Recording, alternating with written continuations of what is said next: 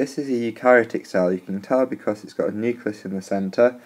It's also got lots of membrane-bound organelles, such as mitochondria, lysosomes, Golgi body, endoplasmic reticulum. This is also a eukaryotic cell, but this is a plant cell. Again, you can tell it's a eukaryotic cell because it's got a nucleus. It's also got membrane-bound organelles such as chloroplast, Golgi apparatus, endoplasmic reticulum. This is a prokaryotic cell. There are no membrane-bound organelles inside the bacterium in this case. They've got a slightly different structure. Instead of their DNA being found inside a nucleus, they've got a loop of DNA, sometimes called a nucleoid. They've also got plasmids, which is just a little circle of DNA. They do have ribosomes, but they are smaller than they find in eukaryotic cells.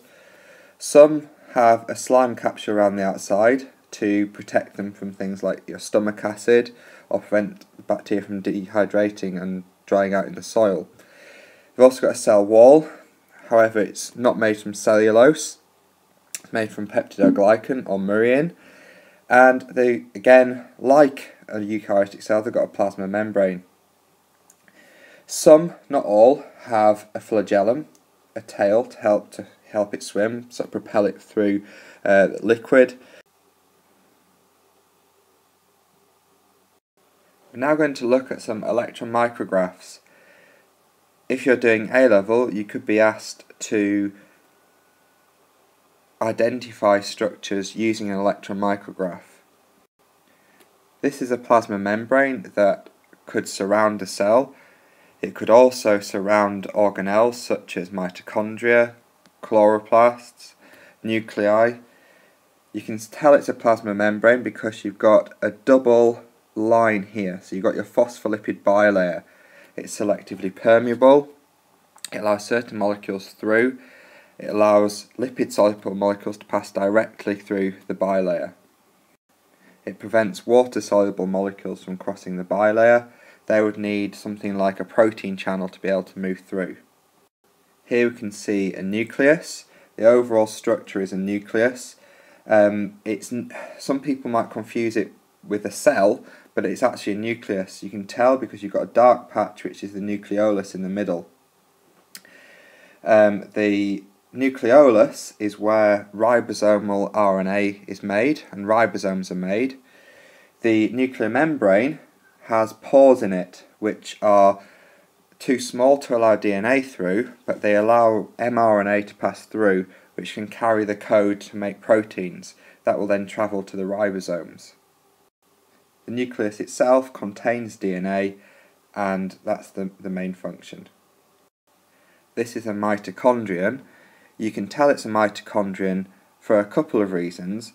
One, the main one being, you can see these kind of folded lines. It's actually an extension of the inner membrane, kind of folds up like this. These are the cristae. They provide a large surface area. You've also got a double membrane around the outside. You've got another envelope around the outside. The function of a mitochondrion is for the site of respiration, where respiration takes place. This releases energy. It does not create energy. That's a big mistake people make. Things to look out for. I said we've got the cristae, about a larger surface area, so you've got more enzymes embedded in the membrane which carry out respiration. You've also got what looks like the cytoplasm of the mitochondria. It's actually called the matrix. This is where other reactions take place during respiration.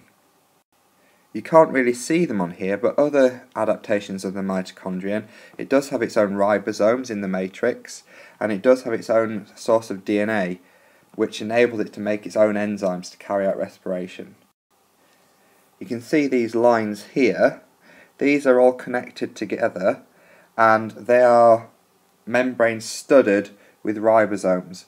This makes up the rough endoplasmic reticulum. Each of these ribosomes on the rough endoplasmic reticulum will synthesize proteins that will make proteins. The smooth endoplasmic reticulum is a really hard structure to identify. You can see here we've got lots of membrane. It's not very organised. That's one of the ways you can tell it apart from a Golgi body. Just got lots of membrane kind of folded over each other in no particular order. Smooth endoplasmic reticulum doesn't have any ribosomes, so there are no clear black dots to identify it. Its role is to synthesize carbohydrates and lipids. This is a Golgi apparatus. You can see it's quite different from the smooth endoplasmic reticulum. You've got clear stacks of membrane. So these stacks help to modify proteins by adding sugars. They also package proteins into these vesicles. And you often see circular vesicles surrounding the Golgi body. The proteins will be packaged inside these. The vesicles will then travel through the cytoplasm and transport the proteins throughout the cell. The lysosome is a type of vesicle that contains lytic enzymes. These enzymes can break down old organelles, such as this mitochondrion, so they have fused together. The lysosome membrane is fused with the mitochondrion membrane.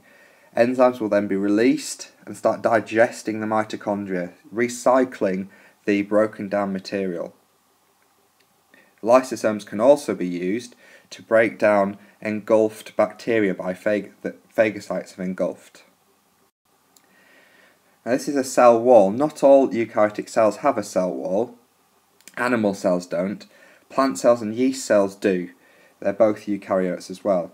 So a cell wall in a plant cell, this will be filled with long strands of cellulose which make it very strong, make it able to withstand osmotic lysis, so the cell can be turgid and swell without the cell membrane bursting. The cell wall won't burst. This is another feature of eukaryotic cells, but only in plant cells. We've got a chloroplast here, there's another one up here. The chloroplast has a number of adaptations which enables it to do its job. We've got lots of these stacks.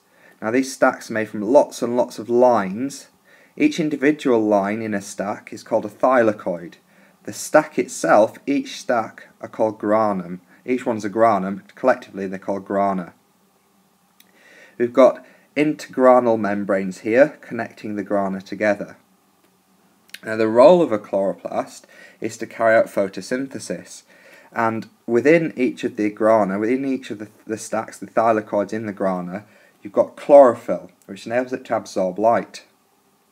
The later reactions in photosynthesis take place in the stroma, which is like the cytoplasm of the chloroplast. So there are enzymes found inside the stroma which enable the chloroplast to carry out the reaction photosynthesis and make glucose.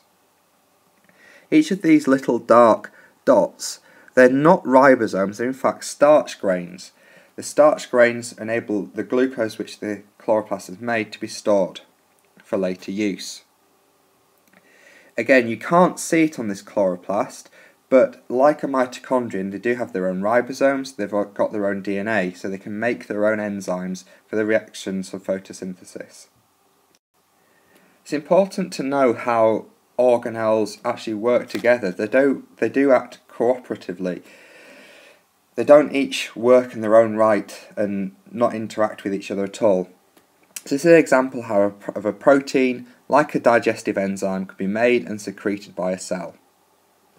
So first of all, inside the nucleus, the DNA is copied into mRNA. So a section of DNA, which would be a gene to make the protein, is copied into mRNA. The mRNA can then travel through a nuclear pore, across the nuclear membrane, and it will then find a ribosome on rough endoplasmic reticulum. On the ribosome, the protein is synthesized. The synthesized protein is then packaged into a vesicle by the Golgi body. The vesicle can then travel through the cytoplasm until it reaches the cell surface membrane.